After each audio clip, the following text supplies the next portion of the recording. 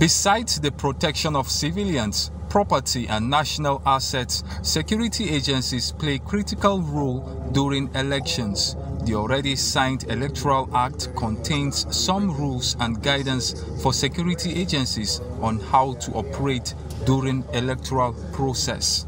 It is against this backdrop that the Borno State Police Command held a workshop for its personnel and strategic stakeholders to enhance capacity and obligations in ensuring fair, peaceful and credible 2023 elections.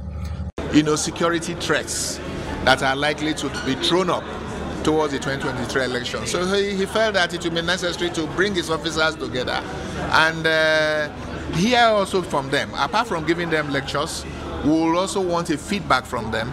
What has been their experiences in previous elections? What are the gaps? What are we supposed to do to fill those gaps? We have to get prepared. Particularly, we have to look at our electoral value chain and see exactly what is on the chain so that we can address some of these issues. Particularly the issue of election security management is very, very important. Without it, in fact, it's very difficult for you to conduct any election.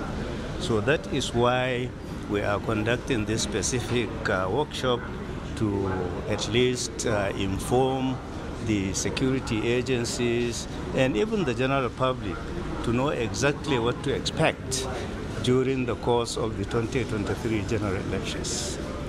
Participants are expected to share knowledge imparted on them to other personnel across other formations in the state.